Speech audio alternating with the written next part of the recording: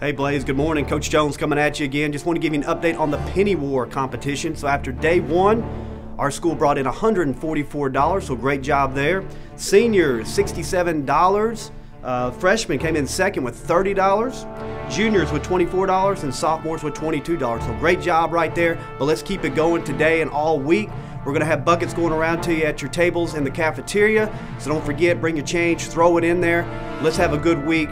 Let's get some money raised for those flood victims up in Waverly. And don't forget, coming up Friday, we're going to block the chop.